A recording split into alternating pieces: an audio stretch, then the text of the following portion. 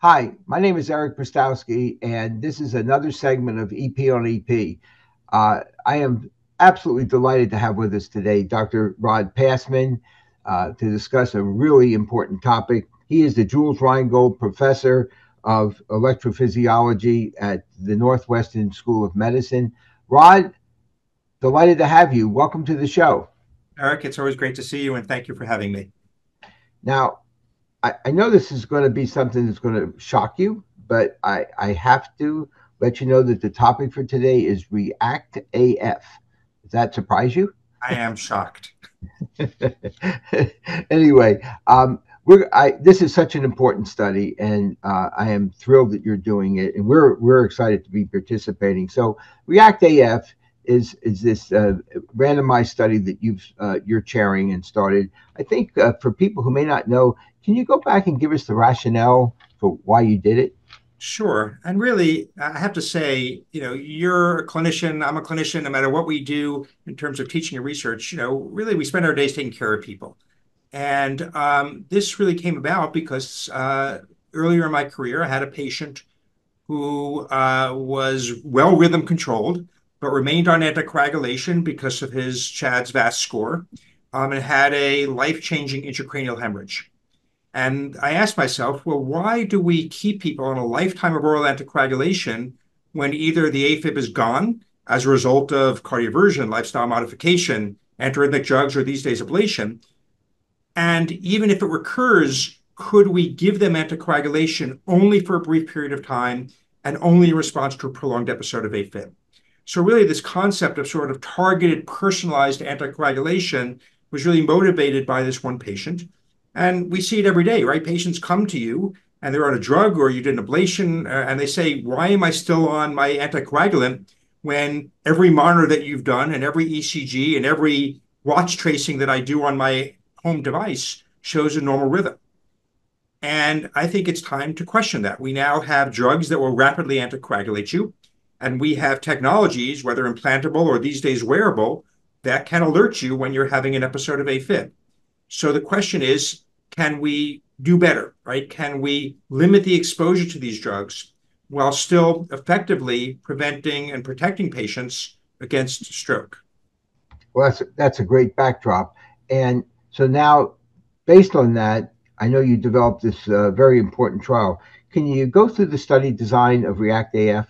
Sure. So this is a randomized trial that compares the current standard of care of continuous DOAC therapy with this pill and pocket approach using a customized algorithm on an Apple Watch. It's a non-inferiority trial of 5,350 patients. The primary endpoint is non-inferiority for a combination of stroke, systemic embolism, and all-cause mortality. And the secondary endpoint is superiority for major bleeds. And we're also going to be looking at quality of life and resource utilization. The study is going to be at about 85 centers across the country. We started enrollment almost exactly a year ago, and we hope to have the results sometime in the future, 5 years or so. But really, the question is, can patients really treat themselves? I mean, the model is diabetes, right? When patients have diabetes, they check their blood glucose, they know how much insulin to take, they don't call you every time, and we allow the patients to be autonomous in this way. Well, I want to do the same thing for stroke prevention and AFib. So Rod, I'm going to ask you some more detailed questions because we're privileged to be part of your study, and I think and of course we didn't have time to go into some of your preliminary publications that showed that this is basically a feasibility, the previous study's feasibility. So here's a question for you that when you're looking to enroll a patient, you don't want to enroll someone who's having monthly episodes. That sort of defeats the purpose. So what would you advise the investigators, the best patients to try to enroll? So great question. I didn't really go into this in detail, but we're focusing on patients, men with a CHA2DS2-VASc score of 1 to 4, women with a CHA2DS2-VASc score of 2 to 4, and you cannot have had a prior stroke. So basically, these are lower risk patients. They tend to be younger, more active, more likely to have successful rhythm control. And then patients are coming to us on anticoagulation. So you have a 50-50 chance of getting off of anticoagulation in a very controlled environment. Now, as you pointed out, we don't want to enroll patients who are having tons of AFib, whether they know it or not. So as part of the study, you need to have either a clinically indicated or study provided patch that you wear for about a week. And that patch can show no episodes of AFib lasting an hour or longer. And you also can't have more than 5% ectopy because these watches can be fooled. And the number one reason that they're fooled is frequent PACs or PVCs. So, is there any restrictions on whether you take antiarrhythmic drugs or your post-ablation, any of those sort of things? No, we want it to be generalizable to everyone. We want patients who were cardioverted 2 years ago and are on nothing. We want patients who lost weight and stopped drinking and are on nothing. We do want antiarrhythmic drug patients, but I'll tell you, the way things are going, more than half of our patients so far are post-ablation, given the lower threshold for ablation. But ideally, we want to make this generalizable to all forms of rhythm control. And we will look at whether ablation itself, right, is actually a more effective strategy. And maybe in the future, patients rather have an ablation for their AFib and get it taken care of if that offers them a possibility of getting off of or limiting their exposure to anticoagulation. And one of the things, I'll just throw out some things that I've been doing in the trial just to get your feedback. We haven't actually talked about them in detail. One of my concerns has always been that patients may not go to sleep with their watch because they're charging it. What I tell all my patients is to charge your watch before you go to bed. You can take your pulse once an hour if you want to be sure you're okay. And then you wear it through sleep because I think we both acknowledge that sleep is a time when a lot of people will have AFib. Yeah, so well, that's a great point. And there is a limitation of this technology. People do take it off and don't wear it at night. Part of the argument is, well, you may have episodes that begin and end while you're asleep, and we may miss those. They're likely to be relatively short. And in this lower CHA2DS2-VASc population, one can argue that these short episodes are less likely to provoke a stroke. Ideally, right, we'd like someone to have 24/7 coverage. It's not really realistic. But I also want to emphasize your point. Not only do people have more AFib, perhaps at night, well, at least they're going to have some episodes, but actually these watches may be more sensitive at night. Why? Because these watches deliver PPG, and it can't check the pulse if you're moving.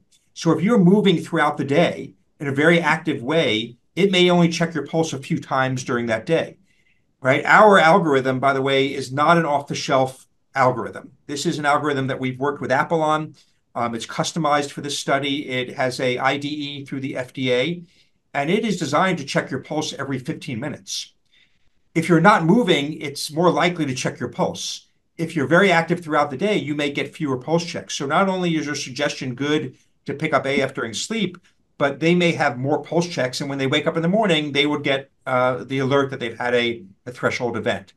So, ultimately, there's going to be a lot of other technologies out there, Eric. There's ballistocardiography that can measure changes in chest wall movement during sleep.